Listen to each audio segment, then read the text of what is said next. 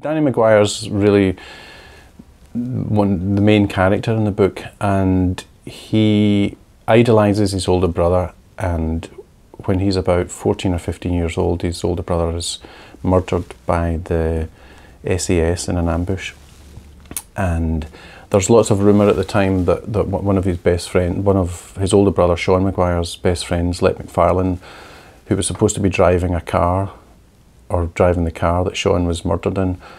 it didn't show up that night. So there's a lot of speculation as to who set his brother up, and this kind of radicalises Danny Maguire. He becomes a killer in his pursuit of who it was that murdered his brother.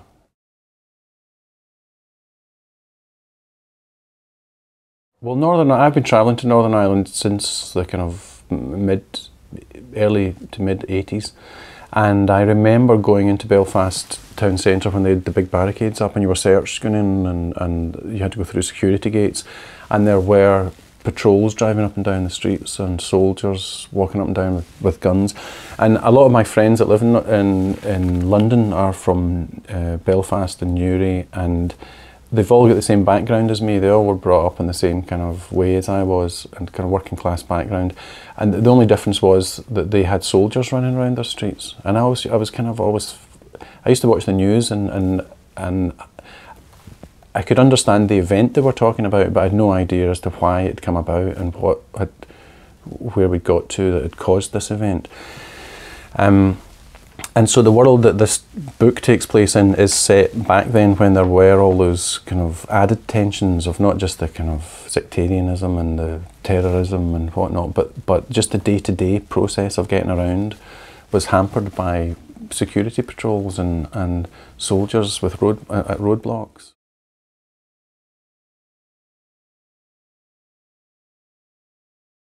If you read anything about Northern Ireland or the political situation going on between Northern Ireland and Great Britain, there was so much disinformation and misinformation being fed through the media to us, and that was one of the things that got me interested in making that as the backdrop, because any book you read on it, it just says about how there's a famous one where Margaret Thatcher stood up in Parliament and said, we will not talk to terrorists. And at the same time, there was a thing called the Mountain Climber Initiative going on, where there was high-level talks going on with, the Republicans and stuff like that. So it seemed like a great place to set a kind of dark, noirish thriller.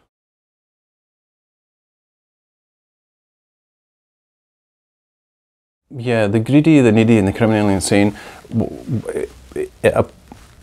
as you say, it's spoken from one Republican to another, but it could apply to any of the characters in the book, because one of the things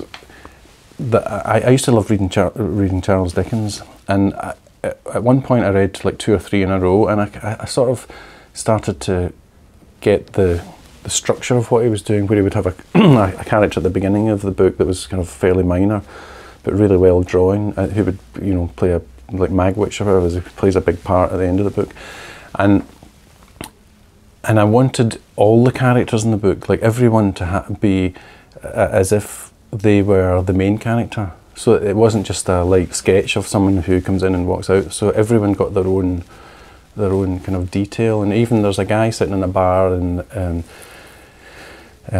like a little truck stop cafe in Tuscaloosa, who's got jail tats, and he gets his own moment, and all of them have got something sort of slightly. I don't think there's one character in it that's kind of normal. Marie probably is the closest to it, but even she has her issues. So she accepts a guy who's just shot someone dead in a bar and comes to her house that night, and she kind of welcomes him in and has a curry with him, and ends up going on the run with him. I think it's not the act of a normal person, really. So I think all of the characters I kind of hoped were slightly askance, really.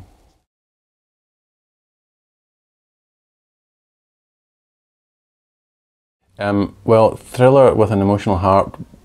came, because I'm a big crime fiction reader, and when I go on holiday, that's usually what I take with me. But all the books I've read, and there probably are writers out there that do it, but I've just never found them really, where there's a moment in the book that makes me cry, or there's a moment that you know, really gets me emotionally. I always love the joyride and the thrill that goes along with these kind of books, but the one thing that I found in the books that I've been reading that was missing was that kind of emotional heart, and so with 70x7, that's what I wanted to try and get. I thought if I can make people cry throughout this book, at some point, then I'll have you know, for me, done something slightly different with the crime genre.